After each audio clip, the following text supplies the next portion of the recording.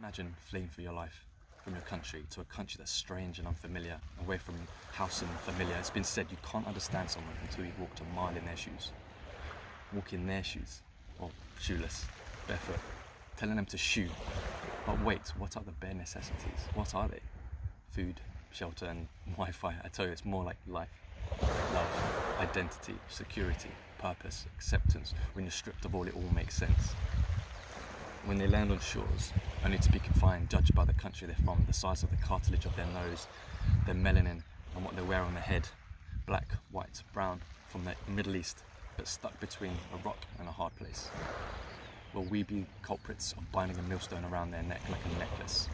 Headless is how they feel, roaming around Rome, clambering in Calais, persecution and famine, war and terror, smuggling and trafficking, cramming in tents and non-existent boat cabins. Imagine.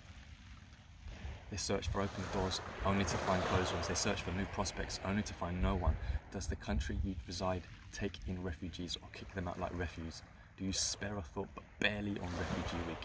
Shut up, get out of my country and go back to your own. You disgust me, trying to be disguised like me. But you and your culture smells.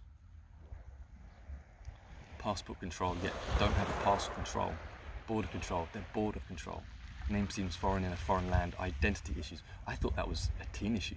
Not when you see young girls drowned in the Mediterranean Sea. Surely you can't be serious.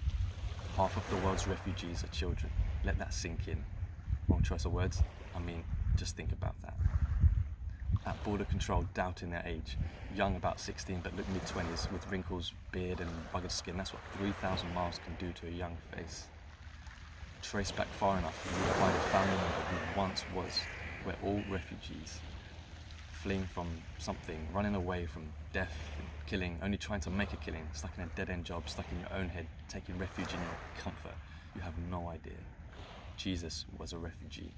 What would the world look like if he wasn't taken in? But I don't think you understand what it's like to flee for your life. You heard what's going on in Syria. Are you serious? Gunfire overhead, shrapnel and lead pierced through their leg. Health is a mere fantasy. They just want to live life free of death, danger and deceit. Is this a UN thing? Or is it a you and me thing? God seems like the only refuge. No one cares for their soul. Let God be the shelter we should dwell in. Refugee, refocus, reimagine and imagine. Arms wide open, doors flung wide, compassion and solicitude, given a second chance at a living, exiled from a land, self-sustainable to excel in a new one. If you had to leave home forever, what would you take with you? Oh, one condition, you have to leave everything behind.